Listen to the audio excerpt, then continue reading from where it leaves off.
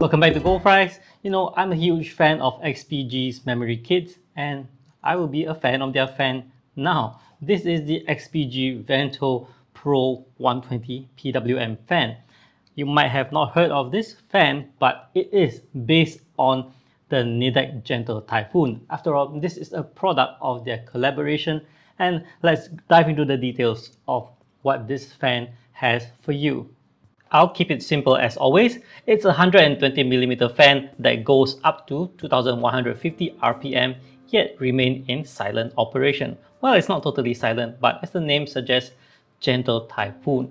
The fan has short connectors that can be daisy chained, no RGB LED, so there's no additional cables, and the package comes with one longer cable. So this means that if you want to extend the length of the cable, you can. But by default, it's the short cable, and this makes it easier for cable management.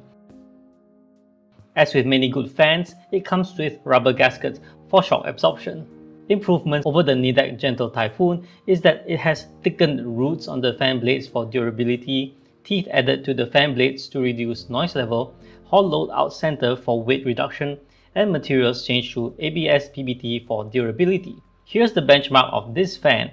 I used 2 of it to cool the AMD Ryzen 7 3700X with the Be Quiet Pure Loop 240mm AIO running Blender BMW CPU test. When the default Pure Wings got replaced by the XPG VENTO, I saw the temperature drop by about 3 degrees Celsius, and when I used the Noctua Industrial PPC and F12, the performance improved just a bit further, but unlike the other two, the Noctua fans are really loud. In the end, the clear winner is the XPG VENTO Pro for the balance between noise level and performance.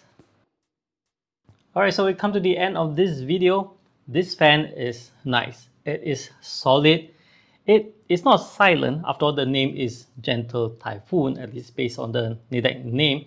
So it gives a gentle sound.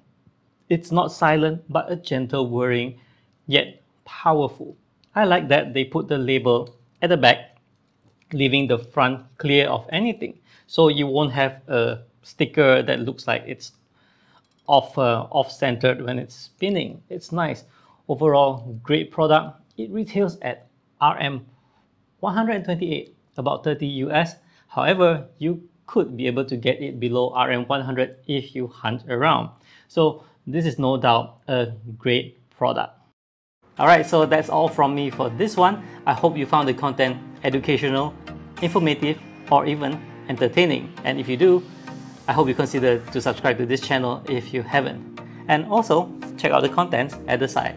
Alright, I'll see you guys in the next one. Bye bye.